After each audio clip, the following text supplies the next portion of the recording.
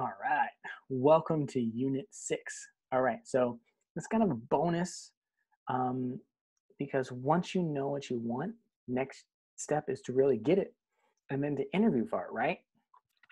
So um, I put together this assessment process for interviewing so you can find out where your weak points are and where your strong points are and then prepare for those, right? So let me jump right in here and share my screen. All right. Minimize.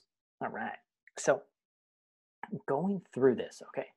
So I want you to describe and be honest with yourself of what your strengths are and uh, what some of your weaknesses are. This is the place to flesh it out. We can't fix any problems until we know where the problems are, right? So don't lie to yourself, is what I'm saying. All right. So if you haven't interviewed in a while, it's totally cool. There are seven of the most common interview questions inside of this, and that will definitely help you. Okay. So, first question, it's going to jump in here. Describe how you're currently interviewing. How do you feel before, during, and after? And how do you think the interviewer perceives you? Okay. There's no wrong or right answer. I really just want you to flush out what those are. Okay. Um, and then look for what you're focusing on. Is it the good or the bad? And I want you to start focusing on the good. Okay. Because our minds will go right to the negative all the time. Right. All right. So, next question. What are your strengths during an interview? Another way to say this or another angle of this is what comes really naturally for you that you might just be brushing off like, oh, I know how to do the strong handshake and really be with people and sit with them and have a nice conversation. That's an awesome skill, right? And I don't want to forget this, is that the whole interview process is really to get to know you as a person. They've already looked at your resume, they've already looked at your LinkedIn, and they know you have the skill set to do the job, right? You've got the experience. They want to know you as a person. And they might have some technical questions too. Might have to go through that and make sure. But the interview process, by and large, is to make sure they like you as a person and they want to work with you. Okay? So know that. And the reason I say that is because the goal of the interview, one of the easiest and best ways to um, that I can help you is your goal is to have a great conversation. You should set a goal, an intention for your interview is that you walk away going, man, that felt like a really great conversation. You're not there to impress them. You want to have a really great conversation. That's it. That's the main part. Okay. If you leave with nothing else out of this, do that and it will make a big difference. Okay. Um, so describe your strengths during the interview. Okay.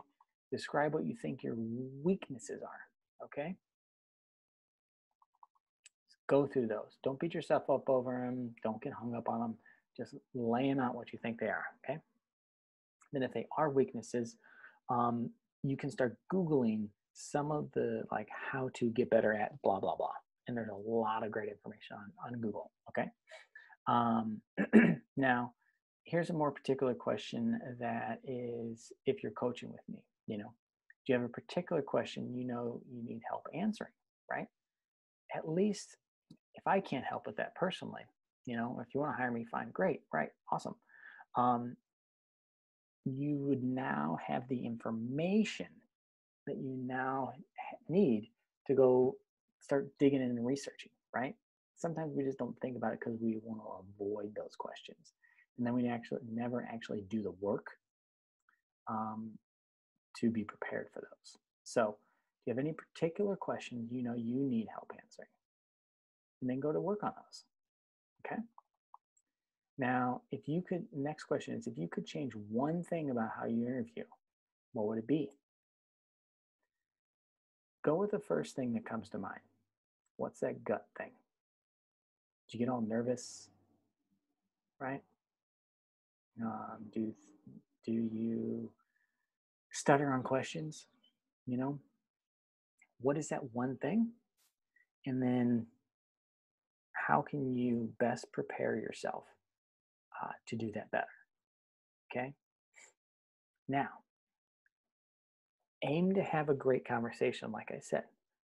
And one of the best ways to have a conversation is to be able to share stories. Okay. So, all of that information I just shared, all of those questions, you're just kind of flushing some things out. And one of the most important things to leave from this is having stories ready that you can tell them about a time where you're able to help solve a problem, make something better at one of your past jobs or a part of your life, and have a cool story. You know, it doesn't have to be like you saved a tiger or you saved a baby or you delivered a baby at work or you rebuilt the whole machine from whatever and saved the whole workday or the week or the year. Don't worry about having to have some grand story. Just have a story and put details in that story, right? That makes a big difference. Anytime you watch a comedian, watch for when there's a lot of laughter. When they normally get people is when they add in a detail. They add a restaurant name. They add a restaurant name. They add some specific detail about a story, and it grounds people and it pulls them into the story, right? So go watch, some story, some good storytelling, and you'll notice the points when they add in detail. They add in the color, the smell, what the person said, their name. Specifically inside of this, for jobs, like it's great if you can name the client you worked with or name the coworker. You don't have to give their full name or anything like that, but you can name, just put their name in there, their first name, and it just brings specificity. Specificity. Mm, Maybe I need to take an English class. Um, but it brings in that level of detail where people walk away remembering your story, and that's what really matters. Like they remember who you are. They remember you're the guy or the woman, that saved the day, that saved the company $500,000 because you found a glitch in the piece of software, or you're the one who stood up to the angry client and made a difference to them. Whatever that detail is, just remember, have some stories um, from your career that showcase in detail how you've been able to contribute to those companies or those positions that may have made a difference, right? Now, having those stories, there is a way that you can tell them, and it's called the STAR method. Okay, and I'm going to get into that in the next section. But in this question, are you familiar with it? You know, do you know what it is? If you don't, you're going to find out that in the next section. Okay. I hope this section's been helpful. Let's get into the STAR interview method. Now, the STAR interview method, there's other ones out there, right? But the basics of it are being able to share a story, or the interviewer may ask you certain questions. And what they're really looking for is your personality coming out of here. They want to know how you're going to deal with people or situations. And you want to be able to share a story that shows how you identified it, what you did. And let me just get into the STAR method. Situation at hand, the task, um, what was the challenge that you had, and then the actions you took, and then the results you got from taking those actions. That's what someone in HR or hiring manager is looking for. They're not looking for you to follow like the STAR method. They just want to hear the story of like what happened, what you did, and the results, right? Um, so keep that in mind in your stories. You want to be able to frame it in that way. You don't have to get this perfect, okay? Just think beginning, middle, end. Situation, task, actions, result. And if you have that, you've got enough so where you can walk in with any story, and as long as you're okay, what did I do? What's the tasks I did? What's the actions I took? And what were the results? And when you share the results, anytime you can share details, specific numbers, man, we help sales go from 25% to 35% in the matter of 4 weeks because I implemented a few new ideas. Man, that gives you look so much better in the eyes of the interviewer. Like, oh my God, this guy or woman knows how to go from X to Z in only 4 weeks. We need that. Awesome. Great. Use that. All right. So um, in the next section, I'm going to go over some of the most common interview questions. And in these, I want you to be thinking, how can I frame these in the STAR method? Maybe not all of them, but for the most part, just be prepared in what that could be, okay? All right. So again, situation at task, situation at hand. What was going on? Set the scene. The who, the what, the where, the task. Talk about the objective, challenge that you faced, things that were need to be overcome, the action that you took to resolve the issue. How did you solve it? And then the result. What were the results of what you did or what you contributed, right? And inside of here, it's always good to talk about what you contributed, but also, if you're part of a team, how it contributed to the team and we had success and stuff like that. So just be conscious of that. You want to be able to showcase who you are, but you also want to show that you're a team player at the same time too, right? All right, so 7 most common interview questions, okay? So tell me, why do you want to work for this company? And you should have done your research for this. Now, this particular one, I don't think you don't need the STAR method, but do your research on the company. How does it play into your skills? How does it play in, towards your passions and what you really care about? What you want to be able to align here is like, what do they really care about? What do you really care about? And how are they going to play together? They want to know that you're going to be there for the long term, right? So in the back of every hiring manager's mind and HR person is, how long are they going to be here? Everybody knows people quit jobs and everything, but they don't want to be doing the interviewing all the time. They want to make sure that you can be reliable. And the more you can tell them about you caring about the industry and how that applies in your life and how this position and that company really align, man, you show up as so much more passionate and someone that they want to bring on board, right? All right. So question number 2, tell me about a time where you're a leader. This is a great time to introduce the STAR method, right? And just think about the things in your life, the times in your life at your career where you had to step up your leadership. Now, if you're a manager or a leader, you should have a lot of these stories, right? But if you haven't done that, think about outside your life.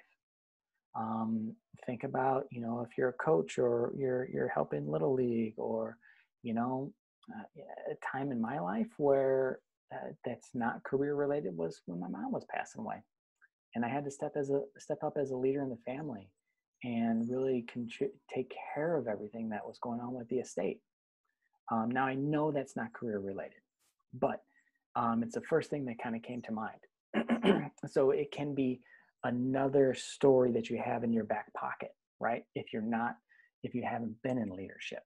So if you don't have direct career experience as a leader, you want to move up, you can showcase other stories in your life. That's what I want to share, want to get across. So question number 3, tell me about a time you had to work on a team. Now, what's going on here is they're looking for how you work with people, right? You want to make sure you're focusing on how you contribute and how that benefited, right? And use the STAR method here. Same, really break down a situation or something where you were able to contribute to a team. And then have a couple different stories ready, All right. Number 4, tell me about a time, or not tell me, have you ever had to work with difficult people and how did you handle that? Same thing. Go through the STAR method. Have a couple different stories at hand, right? You want to avoid blaming other people in these stories.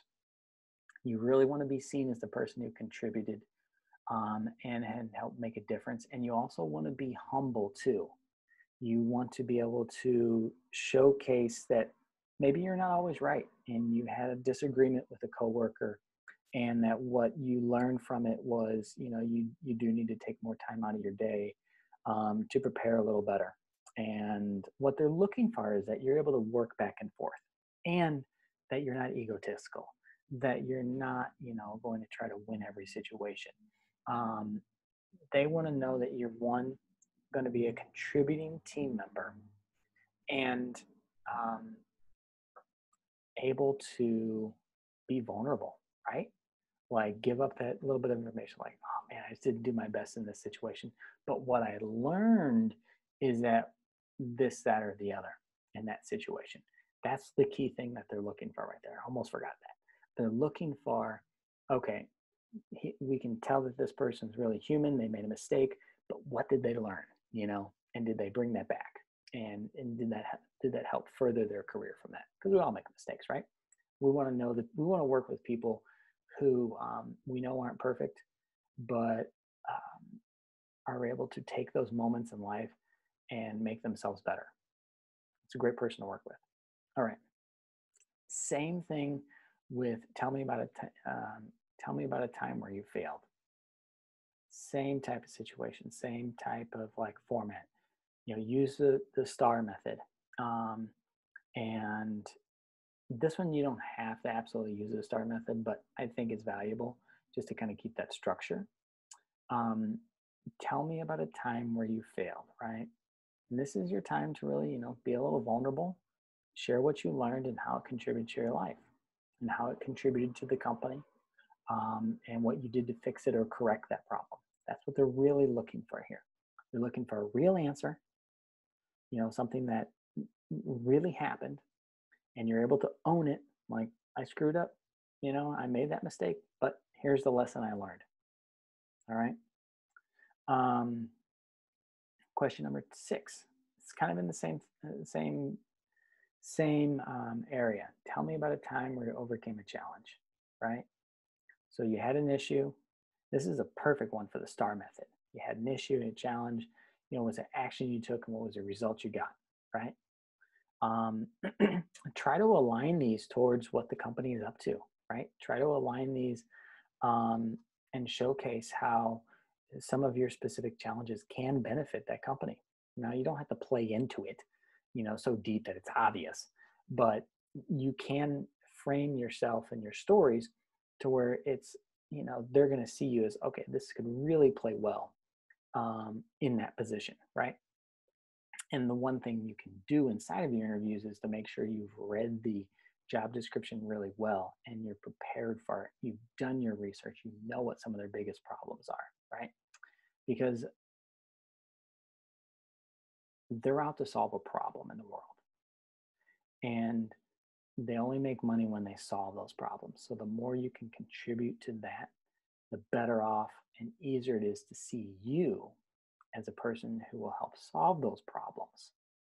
And it makes you more desirable in the hiring process, right? So anytime you can remove risk or judgment that you're not going to be the best fit, the better off you are. If that makes sense, right? And then question number 7 is, tell me about a time that you had success, right? So same thing here.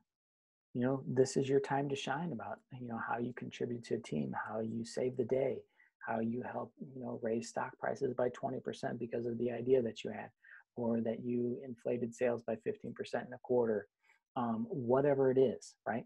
So have 2 or 3 stories lined up and practice these stories. So for all of these questions, have 1 or 2 or 3 stories lined up, right?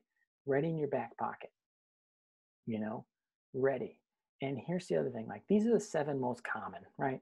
These are a lot of HR professionals will ask these, and hiring managers will ask these. But do your research, especially with Glassdoor and look at the interview process that's been documented by people out on the internet, people that have gone through the process and they've told other people, hey, this is the questions they asked, this is what they actually did, and so you have a better process of what that specific company does. All right. So I hope this has all been very helpful. In the next unit, we're just going to go over course realizations. And if you got any questions in the meantime, feel free to reach out. I'm always here to help. Thanks and talk to you later. All right. Stopping the video again.